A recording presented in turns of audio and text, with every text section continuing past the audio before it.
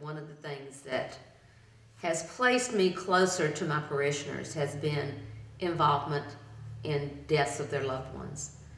I moved in on Friday, and on Saturday I went to the funeral of one of our parishioners here. His mother had died. Now, the Presbyterian church, the pastor there was doing the funeral, but I got to attend my very first funeral within 24 hours of having moved here. I had always worked in textiles. Textiles were disappearing from Montgomery County, and I felt like medicine, but EMS in particular, be a good career to pursue. After a couple of years, was fortunate enough to be hired with Carolina Air Care out of UNC Hospitals. Became a flight medic, which had been a dream for a while.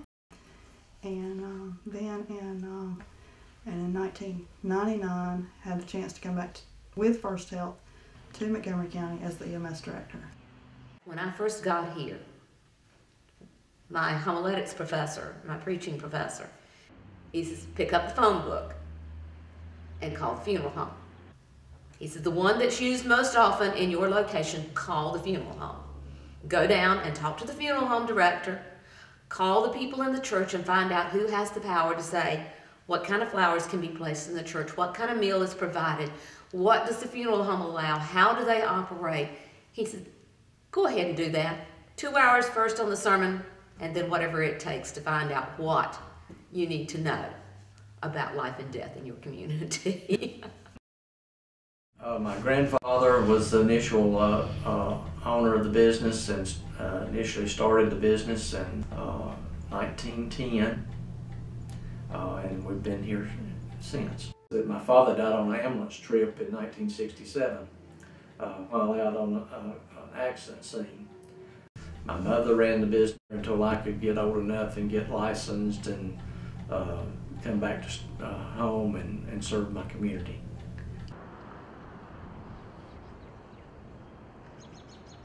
I started as an intern through a class in high school when I was a junior. And the lady who used to do flowers here, Estelle, she trained me.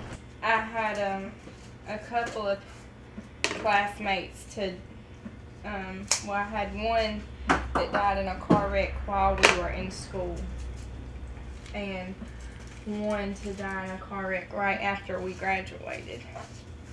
And that, being in this kind of business, I had to, you know, be more involved than, you know, most kids, you know, with the funeral and things like that, which was emotional.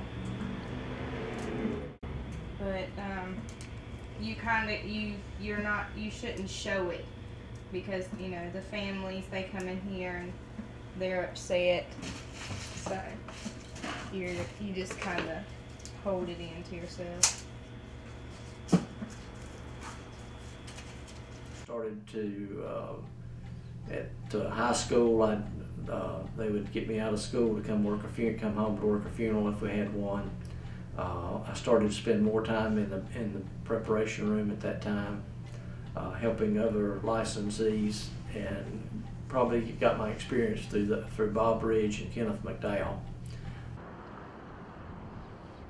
The very first ambulance call that I was allowed to ride on before I had finished my certification, it was like, okay, we're going to let you ride, but we may have to make you sit in the front seat because you're not quite ready yet. And the call was for a child that had been struck by a car, and we arrived on scene. The child was pulseless, not breathing. He was 8 years old, and he was my first cousin's son. And I made it through that call. I made it through finding the family by telephone after we got to the hospital and having them arrive to the hospital. And the folks who've been training me were like, we hope this has not ended your career before it has started. And I said, well, I know that he got everything he needed, everything that could have not maybe not needed, but everything that we had that we could do for him was done. So there was no guessing, and it was rewarding to know that that was available here and that I was able to help provide that. And so I think I kind of built my career on that.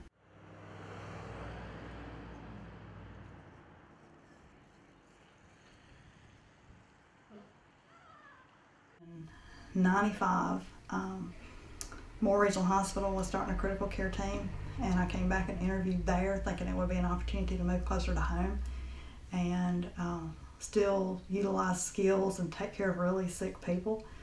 And when I was offered the job, and the Human Resources Director took me on a tour of the hospital, we were walking through the hospital and everybody spoke. Everybody said, "Hello, how are you? Good morning," whatever. And each time I looked at her and I said, "Well, that was really nice." And, you know, after turning several halls and meeting several people, I said, "Well, that was really nice." And I thought, but that's the way it should be. People should be able to speak to each other. It was fun to get out and just walk up and down the street and go into the different little shops and talk to people and get to know them.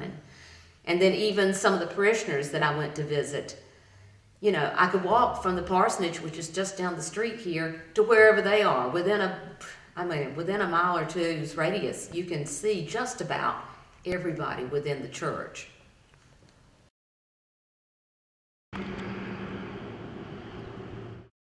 Death claims are a very special time. Those are really tough when I'm involved in that, because I always know my people.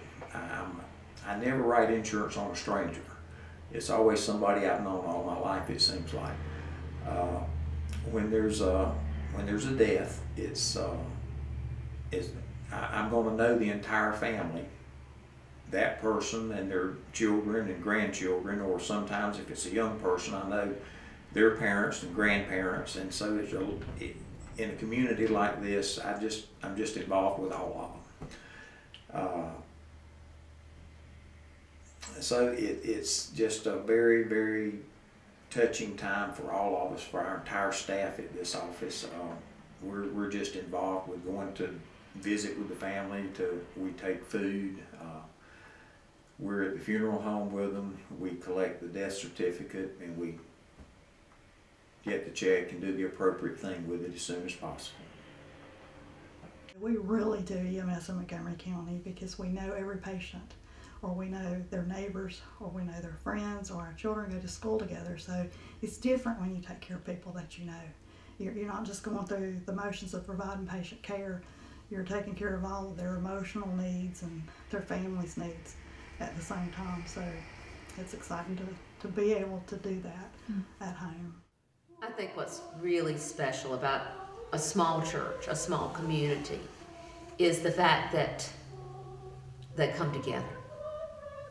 It's like Joe this morning. My treasurer called me about 8:30 to tell me that he'd passed.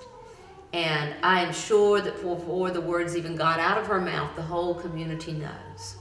And the fact is that they will gather around those that have suffered this loss, and they will walk with them, not just during the time preparing for the funeral and just immediately after, but I've seen especially some of our older ladies in the church, and even some of our older gentlemen, pick up the phone and say, "Would you like to go to lunch? Would you like to go to supper? Let's go get a cup of coffee. Let's just be together today. Are you doing okay? And if you're sad, let's get out of the house." And they support each other that way, not just for a short period of time, but for the ongoing days and months and years to come.